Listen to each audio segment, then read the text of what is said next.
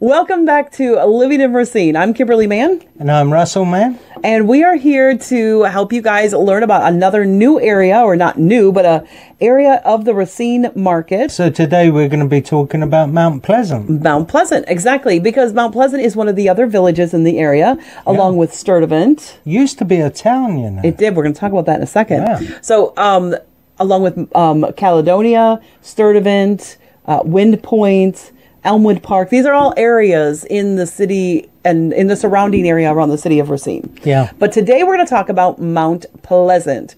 And it was actually, should we get into like the history and the stats in a minute here? Sure. All right. So in a minute, we will be right back and we will give you all the stats and all the history about Mount Pleasant.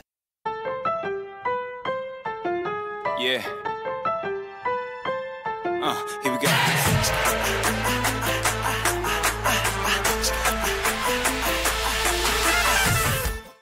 All right, so we're back. And Russ, what do you think? What should we start with in Mount Pleasant?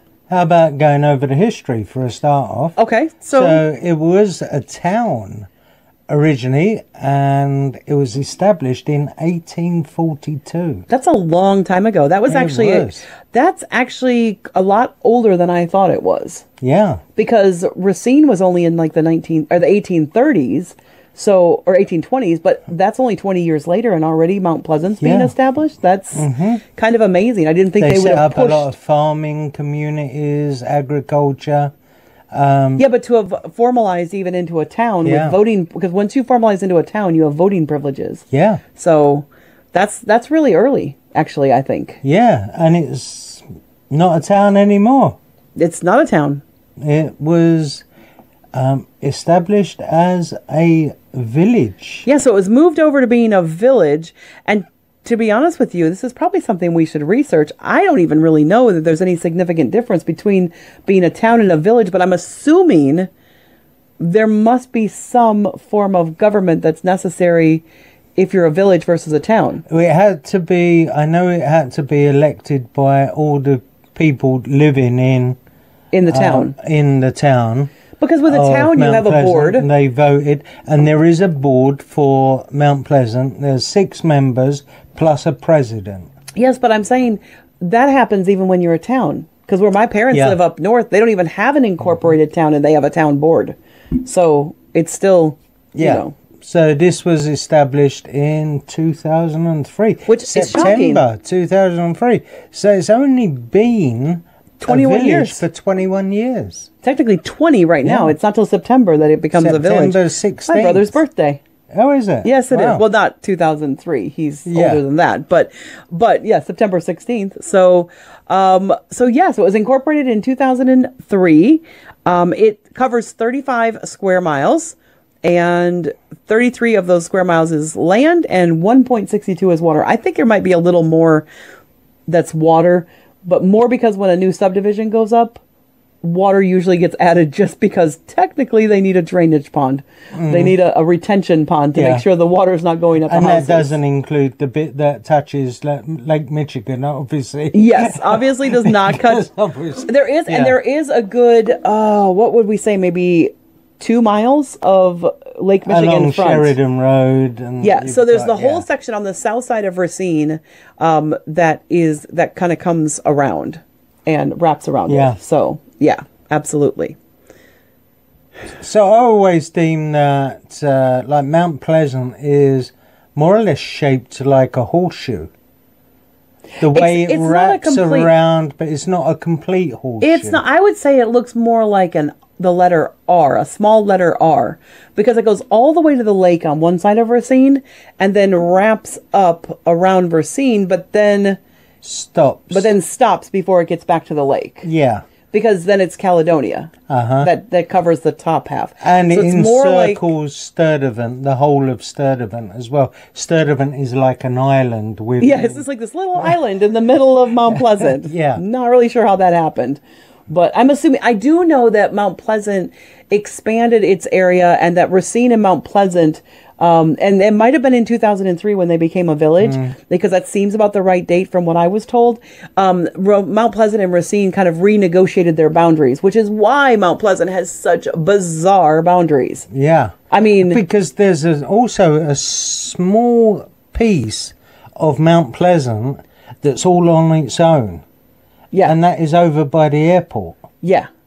It's just bizarre. It is. It is like really the most bizarre map. Near Rapids Drive and the airport, Yeah. there's this small section that's all on its own. Yeah, the road to get there, you have to go through Racine or Caledonia. Yeah. But once you're there, you're in Mount Pleasant. So Yeah. I'm sure what it is it's a little pocket neighborhood that wanted to be a part of Mount Pleasant, and so That when wanted they to remain, yeah. or wanted to become part, because that's one of the reasons, I know this from the history, I've talked to other people, one of the reasons that they are these weird pockets of things that go into Mount Pleasant is because certain neighborhoods said, when they were doing this negotiation, certain neighborhoods said, no, we want to be Mount Pleasant, and other neighborhoods said, no, we want to be City of Racine. Yeah. Like they wanted the very different services, and so it's not even the whole neighborhoods in some of them. Some of them, it's like it cuts partway through the neighborhood, and like it's the weirdest zigzaggy thing I've ever seen. It is. It's the weirdest boundary lines I've ever seen for any of that. So, but anyway, We'll put up a map so you can see. yeah, absolutely. We'll put a map. Yeah. Maybe for you on your thing, we'll put a map up on that side. Yeah. So anyway, the census, however, in 2020 was only 27,000 people. That's not a whole lot. It's like a quarter of the amount of people in Racine, and yet their land mass is actually more than, I mean, their amount of land, their square footage of land Yeah, is a lot much of it more. was rural, which is now Yes. turned industrial. Well, and there's still some agricultural, but it is primarily, instead of it being primarily agricultural now, a lot of it in the last 10 years is built up to become industrial. We've had things like, well, first of all, when Foxconn came in, they conscripted all that agricultural land around from KR to 11, and that was all, or KR to Braun, actually, technically, that was all conscripted to be for Foxconn. Now that Foxconn scaled back its approach and has the one section, that was decided that Microsoft was going to go on the other, and Microsoft is now building like a fury. So Yeah, they are. so we've got that huge section that used to be agricultural that is no more, but you still have some on the northwest side of Mount Pleasant. The northwest, so like north of 20, where it hasn't quite, like out by Borzinski's and stuff. Yeah. Well, that's not 20, that's northwestern. But anyway, it is out, but it's still up in that area. Yeah, up over near towards 94. Borzinski's is in Caledonia, Yeah. but it's more on that side. There's still some agricultural, but honestly, it's getting to be less and less and less. There's definitely not larger. And when it comes to, if you want to do a USDA loan, you can't do it east of the interstate. If you want to buy a house with a USDA loan, but there's almost none west of the east of the interstate now. It's almost all, if you want to go, it's west of the interstate. So so a USDA loan is pretty much a west of the interstate if you're just buying a house. Yeah. And not buying a ton of land with it. So it does have a lot of land. This surprised me though, how old people are, like the average age. Yeah. Yeah, it surprised me a bit. Yeah. You know, median age is only 45.8 So years old. apparently millennials have taken over Mount Pleasant. Yeah. Essentially, because they have a lot of, because the two biggest demographics are 25 to 44 and 45 to 64. Those are the two biggest demographics, and I mean that's like over 50% of it is that alone. And when you know the median age is 45, you know quite a bit of that is, you're going to have some that's lower and some that's higher. Yeah, I mean 20% are under 18, so Yeah. But that also tells you a good amount of them are millennials, because you've got millennials that have started families, and those are all the under 18 families and stuff. So you've got 20% of the population is under 18. Only 6.5% are between 18 and 25, which also tells us that people are not staying here to go to college. They're going away somewhere to go to college, and then they're coming back. Yeah. That's what that really means. And if you're a single guy looking for a girl, come to Mount Pleasant. Come to Mount Pleasant, because the majority of people living in Mount Pleasant are female. Yeah, so there might be some single females here. Just a few, anyway. We're setting up a dating agency. There we go. Yes, that's what it is. Dating agency for Mount Pleasant. What are some of the other key features? Well, the education. So this is another thing that's interesting about the Racine area is that Mount Pleasant, like in some areas, each city you live in matters because that's where your school's going to be. But in Mount Pleasant, that's not necessarily true because there are 3 high schools in Racine, and 2 of them are covered by Mount Pleasant neighborhoods. Yeah. So in some Mount Pleasant neighborhoods in high school, your kids would go to Park. The vast majority of them, they'll go to Case. Yeah. But there are neighborhoods over here by the lake that go to Case and not to Park, which is a much closer location-wise. So, again, it's a really screwy system as far as the schools go. And even the fact that, I mean, some of them go to Gifford, which is up in Caledonia, and the other middle school is in Mitchell, which is way on the south side here, which is very definitely Racine, Mitchell Middle School. And so that's why the Racine Unified School Choice becomes kind of relevant. Yeah, it becomes does, very relevant. Because obviously Gifford can be covering some of it for the K through 8. That's part of the middle school as well. But then for the elementary, you've got Dr. Jones, you've got Westridge, you've got Schulte. I think you're missing one here actually on our list. Am I? You're missing Johnson's School, which is over in Racine. I think that also has, because it's right on the edge of Mount Pleasant there. Right, I think some wasn't on the list. Wasn't on the list. It's automatic, so maybe not. But I would have thought Johnson School was just because of its location. And then we got Mitchell and Gifford for middle school. Yeah, and Mitchell's solidly. I mean, that's like way in the middle. Yeah. Like the fact that if Johnson's not on the list, that's surprising because Johnson is close to the boundary of Mount Pleasant and Mitchell is not. Right. That's why I say that's kind of weird. So. But anyway, so what are the reasons though? Because I will say the one thing that Mount Pleasant, there's a couple of things. When it comes to houses, Mount Pleasant has better taxes than the city of Racine. Of course. That's a reason that people go to Mount Pleasant sometimes. Yeah, the village taxes are much cheaper than about a third cheaper. About a third cheaper. Yeah. So a house that would be 3,000 taxes in Racine would be probably closer to 2,000 in Mount Pleasant. Yeah. Now it's usually the reverse. It's usually the taxes are 4,000 here and they're closer to 3,000 in Mount Pleasant because taxes aren't as cheap as 2,000 and 3,000 anymore.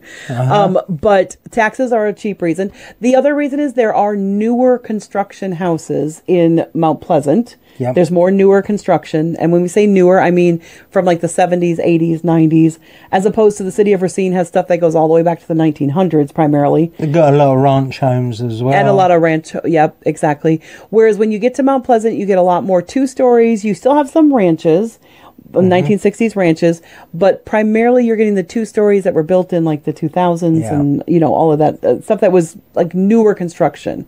And if there is going to be any new construction at this point, it's primarily going to happen in Mount Pleasant because there really isn't land in Racine. They're actually building up Mount Pleasant. It's getting bigger. Yeah, well, it's like that's the only land that's left because in Racine you could do a construction, but there's no space that's big enough to do a housing development in Racine. It's all been taken up with current houses. Yeah. So you may have, you know, individual houses that are custom built or new houses. One-offs. Yeah, like one-offs because maybe the house burned down or it was destroyed or demolished or whatever. Someone bought a lot, but not neighborhoods, not full neighborhoods to be developed. So if you want to build new construction, you are looking at Mount Pleasant primarily and still a little bit in Caledonia. Yeah. But we've already covered Caledonia, so we already talked about that before. But Mount Pleasant's a really big area for that. A lot of new industry has come in, as we were talking about. Besides Foxconn, besides Microsoft, that's going up like a house on fire. I know that's like going down, but really it's going up like really quick. We also have a lot of other how should we say, warehousing and infrastructure and there's logistics buildings. Logistics going up along the I-94 corridor. Yeah, and you know, I said that the Whole Foods version, UNFI or UNFI, UNFI, which primarily serves places like Whole Foods and Trader Joe's, but Whole Foods is their biggest client. You know, they actually, I thought they were Mount Pleasant. I'm not entirely sure if they're Mount Pleasant or if they're Sturtevant because they're in that kind of borderline area. They're outside of where I would call Sturtevant. So I think they're Mount Pleasant, but it's hard to know.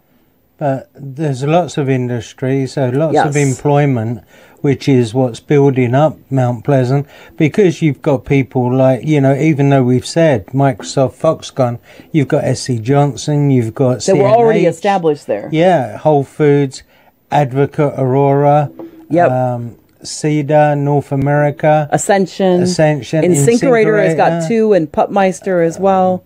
Yep. Puttmeister, and there's loads of them. Yeah, and there are some that have left the city of Racine and moved to Mount Pleasant because it's still close enough for their employees, but they have more. If they want to expand, and they don't have any room to expand in Racine because the land's taken up, then they move to Mount Pleasant, and that's where they're going. So, but what are some of the fun things to do here? Because I will say, for us, we primarily shop in Mount Pleasant. We do. There's really not a lot of shopping in the city of Racine itself. There's some on the north side. You can go downtown on Main Street and stuff like that. There's really only one. There's only one grocery store that is actually in the city of Racine for the south side, and that's Piggly Wiggly. Oh yeah, on 11. Yeah. So the rest there's no longer one on 20. Right, because Pick and Save is Mount Pleasant. Yeah. Festival. Aldi is Mount Pleasant. Festival Foods is Mount Pleasant. GFS that we go to. There's Pick and Save. There's 2 Pick and Saves. There's one up by Spring Street. There's a Piggly Wiggly up off of Spring Street as well, which is Mount Pleasant. So all of those are all like off of Newman Road and Spring Street, I think it is, for the Piggly Wiggly. Yeah. All of those are Mount Pleasant. So the vast majority of grocery shopping is in Mount Pleasant. Yeah, and there you go. And I don't know if it's Mount Pleasant or Racine, but where the new Woodman's is going in, at the old mall, I'm not sure if that's technically Mount Pleasant or Racine. It's hard to say. Yeah. Because I know they were in a battle with Racine on taxes, so I don't know if that got annexed over to Mount Pleasant. That's one of those gray areas. It is. It's right on the edge there. But there's loads of other shopping. Loads of restaurants. You've got Barnes & Noble. You've got Longhorn Steakhouse. You've got almost all of the restaurants are in Mount Pleasant. Yeah. A few of them spill into Racine, because I think Chick-fil-A might technically be Racine. Once you get down 20, just like the other side of Green Bay Road. No, I think Chick-fil-A came under Mount Pleasant. Did it come under Mount Pleasant? Yeah. Okay, so it's under. So Chick-fil-A is under Mount Pleasant, which means the Wendy's across the street. You've got those downtown. Obviously, they come under Racine, like correct, Madrid and places like that. But so what about the Walgreens there on 20? Is that Mount Pleasant? I'm not sure. Exactly. But almost all of the shops, I mean, you've got Ulta, which is in Mount Pleasant for us girls and our makeup. The vast majority of the bars and the restaurants are in Mount Pleasant. Not to say that Racine doesn't have them, but what Racine has more is Racine has all like the mom and pop places. Mount Pleasant has all of the chain stores just about. Anything that's a chain, anything that's a national or regional, like that. Any national or regional chains are in the Mount Pleasant area, not in the city of Racine itself for most of it.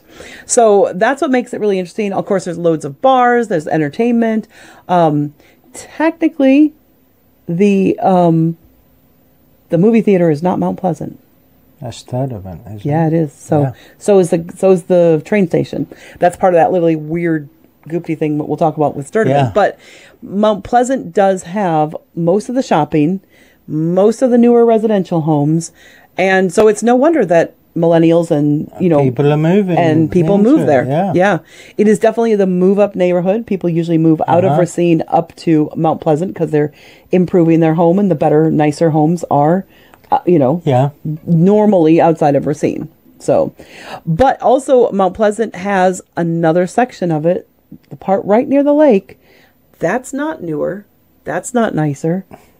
That's just kind of laid back chill. Lake Park. Lake Park. It's one of our favorites. We've already done a video on Lake Park. Yeah. So make sure you check that one out.